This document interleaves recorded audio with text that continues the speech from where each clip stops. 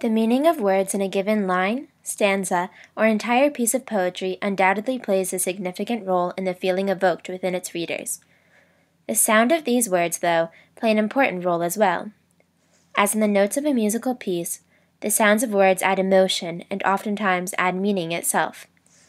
Literary devices involving sound are most effective not in place of, but in conjunction with meaning. A number of devices of sound may be utilized in poetry. Different consonants and vowels may be used to establish different effects based upon their sound. Euphony is a pleasant effect created by the sounds of words and their meaning. The most euphonious phrase in the English language has claimed to be cellar door. The most euphonious word? Syphilis. Cacophony is the opposite of euphony. It is the effect of words and their meaning creating dissonance, or a harsh effect. Examples of euphony and cacophony are found in the poem True Ease in Writing Comes from Art, Not Chance, by Alexander Pope.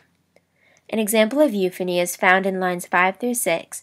Soft is the strain when zephyr gently blows, and the smooth stream in smoother numbers flows. The pleasing effect of the repeated S sounds in these lines, along with the idea of the gentle blowing of the wind and smooth flowing of the stream, create euphony. An example of cacophony is found in line 9. When Ajax strives, some rock's vast weight to throw. The difficulty of the consonants of Ajax strives, along with the described struggle of the mentioned Greek hero, contribute to the established cacophony. Then, to relate sound more closely to the meaning, there is onomatopoeia. Onomatopoeia is an attempt to represent something with a word that imitates the sound associated with it, like splash, drip, bang, or swoosh. Like the poet Dylan Thomas said, onomatopoeia adds so much to a poem that it can even make a deaf person feel like they have heard for the first time.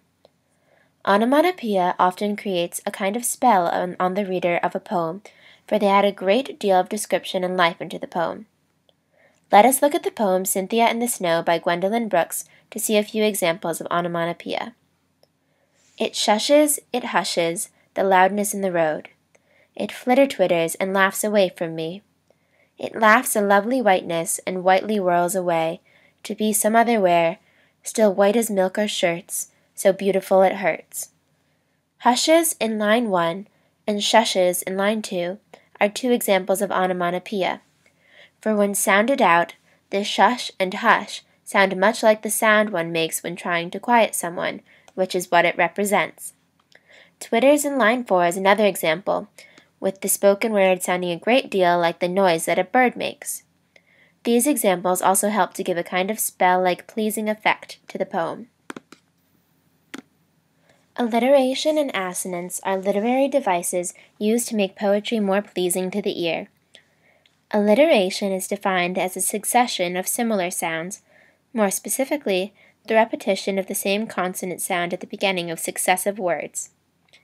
There are two types of alliteration. Initial alliteration occurs when the repetition of sounds occurs at the beginning of words within prose. A stanza of poetry by Witter Bynner contains examples of initial alliteration.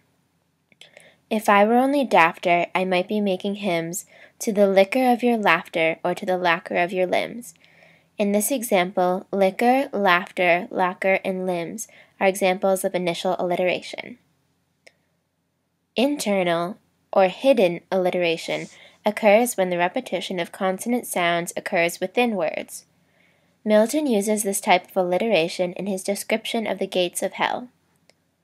On a sudden open fly, with impetuous recoil and jarring sound, the infernal doors and on their hinges great, harsh thunder, that the lowest bottom shook of Erebus. Infernal doors, jarring, there, great, harsh, thunder are examples of alliteration using the R sound. Assonance, like alliteration, is the repetition of a specific sound. However, assonance is the repetition of a vowel sound. This can occur initially, like all the awful auguries, or internally in this excerpt from a poem by Edward Spenser, her goodly eyes like sapphires shining bright, her forehead ivory white. In this one, the long I is the internal assonance. These examples of literary devices are only a few ways that sound is used to help add to poems in literature. The only way to experience the many effects of sound is to read some poetry yourself.